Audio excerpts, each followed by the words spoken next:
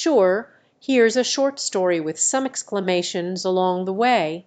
Once upon a time there was a little girl named Sophie. She lived in a small cottage with her parents. One day, while exploring the nearby forest, she stumbled upon a hidden cave.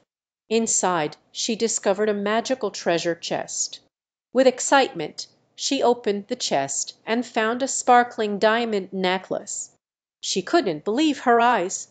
Sophie wore the necklace and instantly felt a surge of joy. From that day on she never took it off and shared her happiness with everyone she met. The necklace had the power to bring smiles to people's faces, spreading love and kindness everywhere Sophie went. Years passed, and Sophie grew up to become a wise and compassionate woman. She cherished the necklace as a reminder of the magic of kindness. And so the power of the necklace continued to touch the lives of many, bringing happiness and warmth to all. Dude woah ooh hum